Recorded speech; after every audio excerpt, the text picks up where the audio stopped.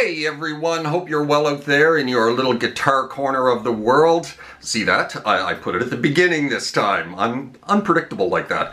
Today we're going to have a look at one of my all-time favorite Jimmy Page guitar solos, the solo to the Rover from Zeppelin's best album, 1975's Physical Graffiti. Ooh, did I just say that Physical Graffiti was Zeppelin's best album? Well, good golly, I did. Now, it's not the most high-profile Page solo of the bunch, but it certainly does have its fans and admirers, with one of those fans being Jimmy Page himself. Page has stated in different interviews that it's one of his own personal favorite solos that he has ever recorded. Jimmy Page, of course, could do bombastic hard rock, he could do blues, he could do 50s rock and roll, and he could definitely do melody as well as anyone. This solo is ample proof of Jimmy at his melodic soloing best. So if you're ready to learn it, let's close in here a little bit on the fretboard and have a look at it. This one is for you, Dan.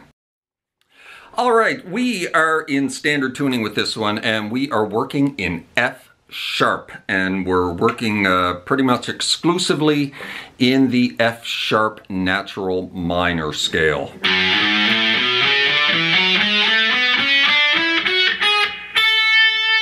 Right there. 2, 4, 5, 2, 4, 5, 2, 4, 1, 2, 4, 2, 3, 5, 2, 4, 5.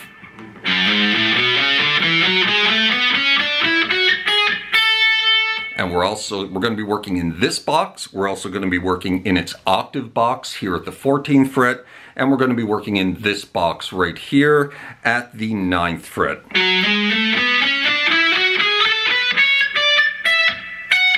That little box right there. So let me just show you this box. It's 9, 11, 12, 9, 11, 12, 9, 11, 9, 10, 12, 9, 10, 12. That little box right there. All right, so it starts at the, in this position here, this little box here, at the 9th fret. With that little lick right there. Nothing too complicated here. A little hammer on from 9 to 11 of the A, then a hammer on from 9 to 11 of the D, and then 2 pick notes at 9 and 11 of the G. And then you're going to slide out of that. And now you're sliding back into this position of the F sharp minor. And now we're going to play the exact same thing we just played, but an octave lower. But we're going to stop there at the 2nd fret of the D string. So we're going to go 2, 4, 2, 4 of the A, and then 2 of the D.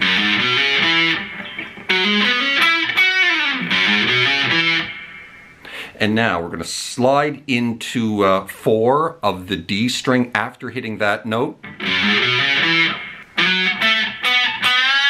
So we're going to slide into the 4, then we're going to go to the 2 of the G, on to the 4 of the G, and then we're going to give that a full step bend.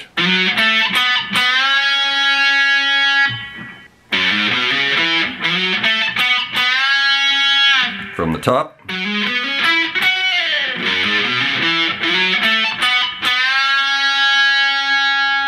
Now, from that bend, you're going to release the bend and then quickly jump into this little trill between 4 and 6. Pull back off to 4, and then back it up to 2.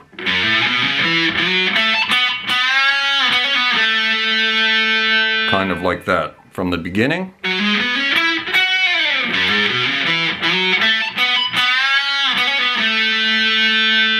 And now we're back into this position again. So a quick slide into 11 of the D string, and then off to 9 of the G, on to 11 of the G. So you're not hearing a whole lot of this 11 of the D. You're sliding into it and then immediately jumping down to the 9 of the G. Into this lick.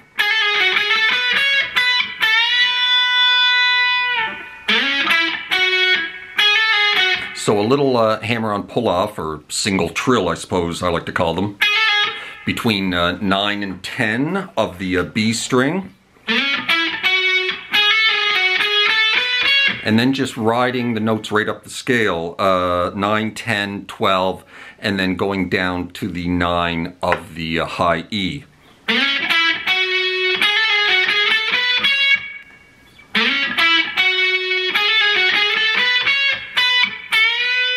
And then when you get down to the 9 of the high E, you're going to go back to 12 of the B, and then immediately into a full step bend at the 10th fret of the B string.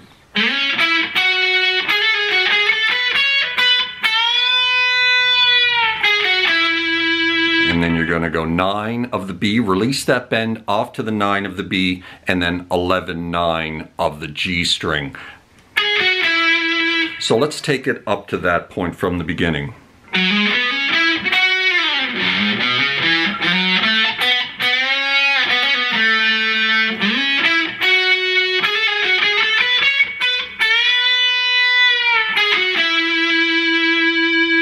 And now we're into this.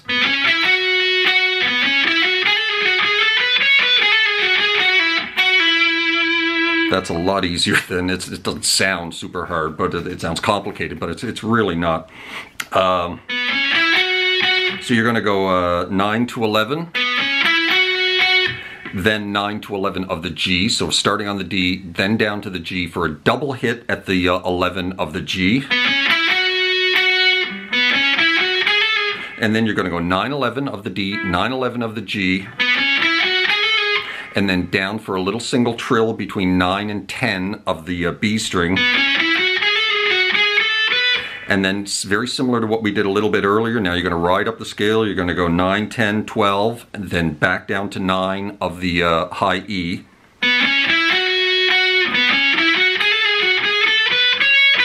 And then back to 12 of the B string.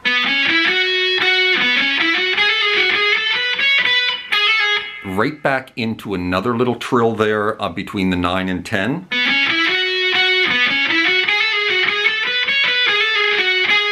And then after that little trill, you're going to go up to the 11 of the G, and then back to 9 of the B.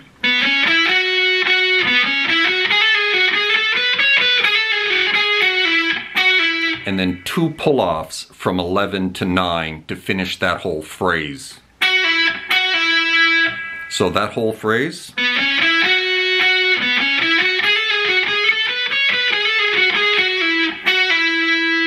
And then we're into this.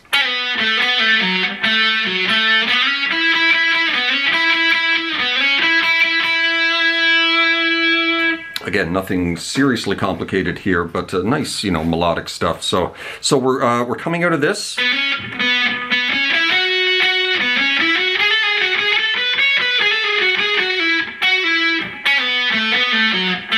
So we're going to grab the 6th fret of the G string, immediately slide it back to 4. And then pull that 4 off to 2, and then start riding between the 4 of the D and the 2 of the G. You do that twice. So a little pull off, back onto the 4, pull off to the 2, up to the 4 of the D, and then back to the 2. Just like that. And then you're going to grab the 4, slide it into 6, and you're going to hit the 5 of the B string 4 times. And then you're going to repeat that whole thing 3 times. So in context and with some kind of melody, because I'm kind of teaching it here and I'm not playing against a backing track or anything, so I'm kind of losing the melody a little bit. From here.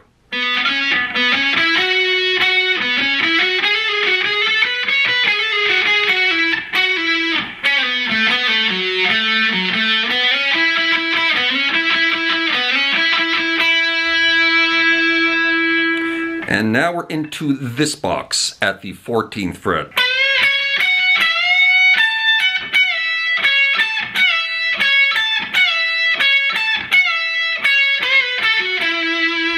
And that's the end of the solo.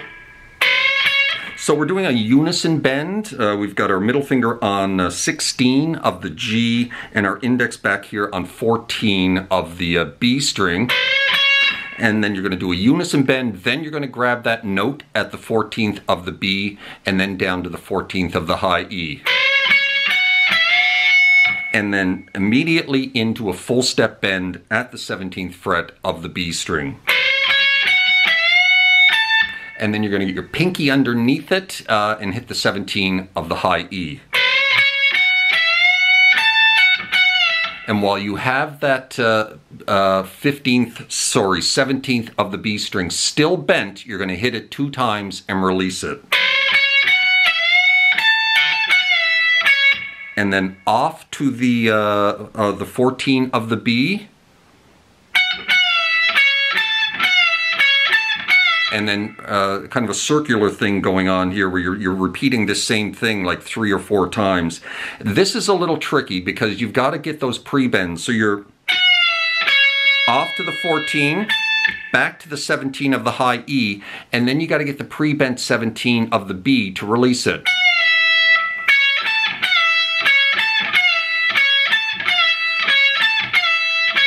And that's a little bit tricky.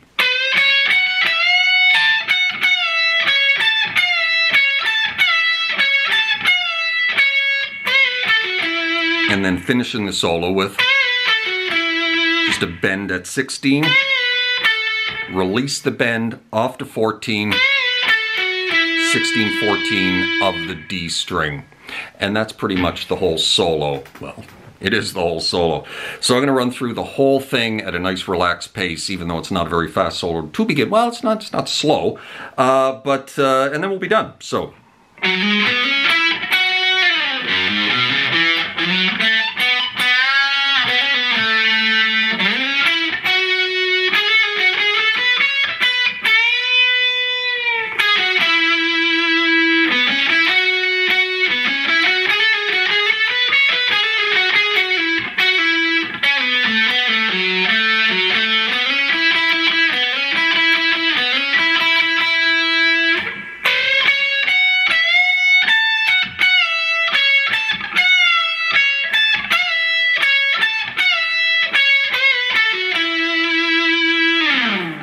And that, my friends, is how you play the solo to the Rover by Jimmy Page and Led Zeppelin from 1975's Physical Graffiti.